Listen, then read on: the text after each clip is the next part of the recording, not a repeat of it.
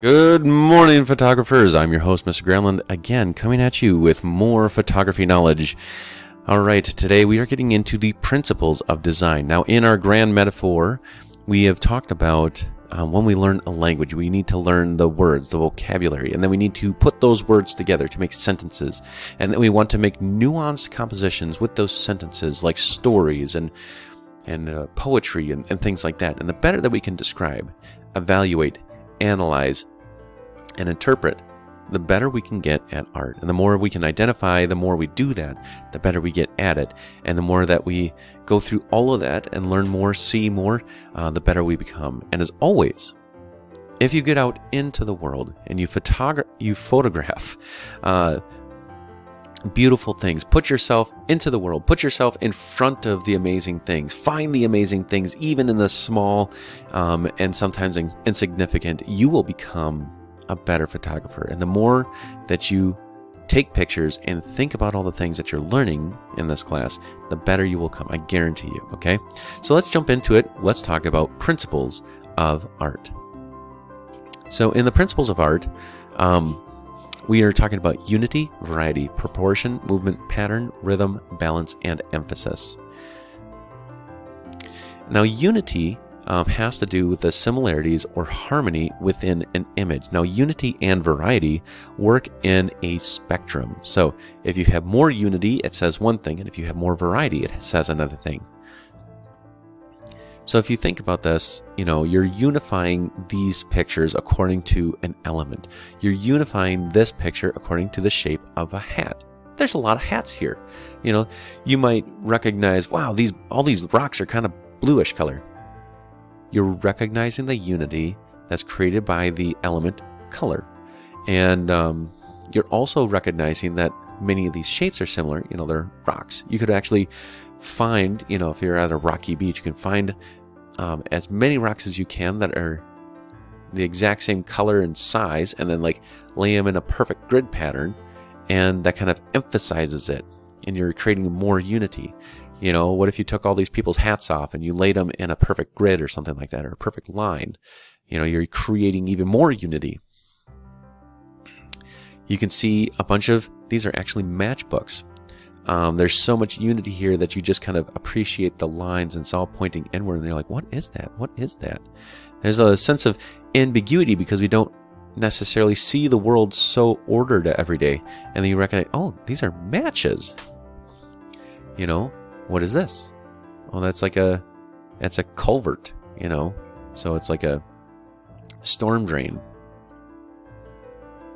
These feathers, these boats. You're looking for things. If you're focusing on unity, you're looking for things that bring more similarity together. Consistent shape, consistent color, consistent form, consistent value, consistent whatever the element might be, or a similarity. This is almost funny. How did we get funny? How do we create a meaning when we see two similar things? We automatically think, oh, maybe this bird thinks this is another bird. Isn't that funny? But it's funny in our similarity. Or maybe you find like a jagged rock face that has a similar shape as someone's face, and you have their face in the foreground right there, or something like that. Variety is the other end of the spectrum. Difference or contrast with an image. So you have lots of maybe different things. This big orange area next to a big blue area, or you have lots of things, lots of different things in here. So you have a lot of different colors and kind of coming together. But there's some similarities too, because they're all the same shape.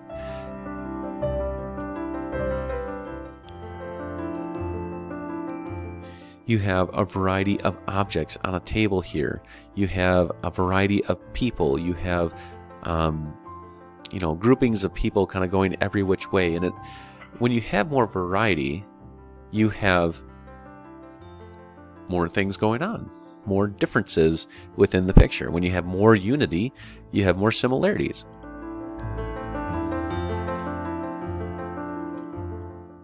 Proportion, the relationship of size between objects, big and small. That's what we're doing. We're finding big and small. Big and small. Big and small. Big and small.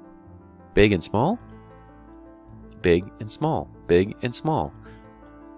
You know, to get pictures like this, you hold this bucket up close to the camera and you have your person go into the background, hold their kid, and I'm going to get you. Or you take your fingers right in front of your camera lens and you hold them up and you try and grab that little balloon in the air. Or actually, that's a giant balloon, and your fingers are the small ones. Movement. Physically moving your eyes through a photograph. Now, a lot of this happens naturally, but photographers and artists do this with intentionality. So this photographer has framed this so that the blue angels here, you see the cloud of smoke when it kind of starts, and when they're turning around and they capture them, boom, before they like leave the photograph. And these pilots are flying at hundreds of miles an hour. Okay, they're capturing the water. This is a slow shutter speed, capturing that water stream kind of flow down, but the rocks are still like look like they're frozen in space. Okay, this person jumping off, capturing that image.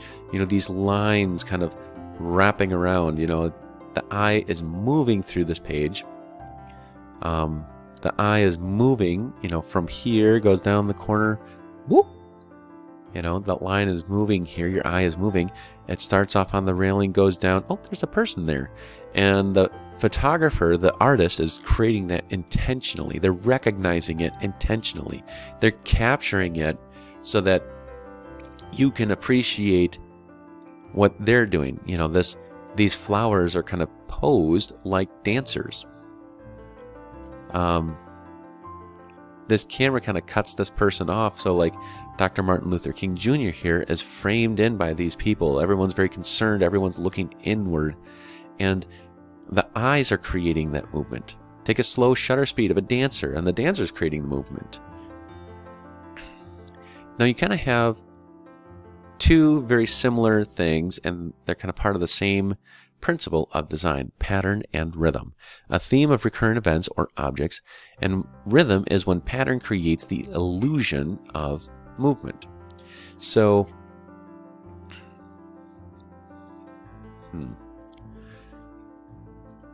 let's take a look here. So we have a pattern here. Now if you notice, we have very little bit of snowfall here, and then it catches more snow at here. Now this has happened naturally, and the photographer just recognized this probably when they're on a walk, okay, and snapped it. But the pattern is creating kind of the uniformity, and then the rhythm, the increasing rhythm, is created by the snowfall. You know, you kind of have a regular rhythm sometimes. Sometimes you have a progressive rhythm, or a degressive or regressive rhythm. Using rhythm as a background, you know, kind of the Instagram effect. Again, next to a window and having like some sort of blinds or something casting a shadow against the face. Even just a stack of tires or some arrows around a turn to make sure people don't crash. Shadows and nature. Maybe there's a bunch of people working in a row. Maybe you're in a class and you see like 10 people sitting all in a line with their heads bent over studying. You know, get them all kind of in the similar pose. You got some great rhythm there, and some, you know, this is rhythm. So this is like, you can even kind of pretend like a ball bouncing, like bounce, bounce, bounce, bounce, bounce, bounce, bounce, bounce, bounce, bounce, as that architecture goes into the distance. Now we have balance. There's three kinds of balance that usually people will see. So balance is the equally arranging of elements within a composition. So you have symmetrical balance. Okay, get next to a mirror or find two of the same similar things next to each other. You have asymmetry. So you have something that is balanced. Okay, this feels balanced. Like there's enough a dark area here that balances to the larger light area. There's enough of a dark area here to balance the small light area. So you have it's asymmetrical, so it's not like a mirror-like image, but it feels balanced because there's enough things happening in each area of the composition to make it feel complete and whole. Here you have just straight up symmetry. Here you have asymmetry. You also have radial balance, like the way petals open up on a flower or spokes on a bike. Line up those colored pencils you got. If you got a book, fold them up, put it on a mirror table. You got yourself a sweet composition. Emphasis. There's 4 kinds of emphasis, and I like to use the acronym CLIC. Contrast, Location, Isolation, Convergence. CLIC. C-L-I-C. Drawing attention to an area of a photograph. Got a kid? Put him in front of a light background, or make the kid light and the background dark. Like in this photo. You know, isolate them. So maybe there's this person is kind of like framed in by that window, and this person is kind of framed in by that window. This person is kind of framed in by that window. Isolated. This poor red flower in this field of yellow flowers, or this lonely yellow flower in this dark sea of gritty rockiness.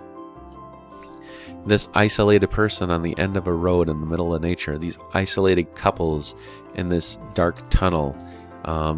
These trees. These, you know, so you're isolating. You're just focusing on one thing, and trying to remove as many things as possible.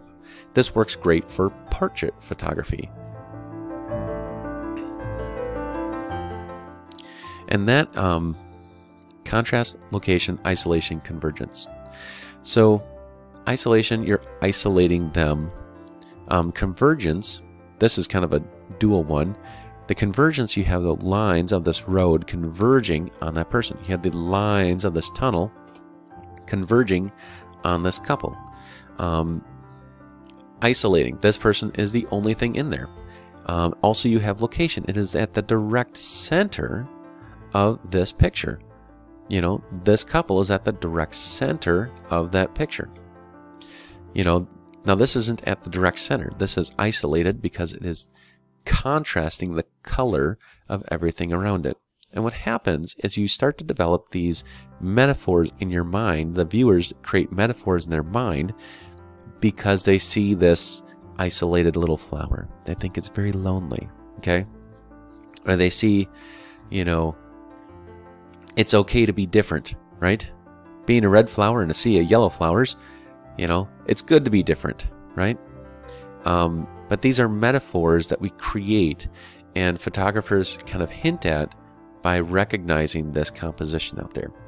Well, I wish all of you the best. I'm very excited to see your Principles of Art presentations come in, where you recognize or find or take pictures of these different principles.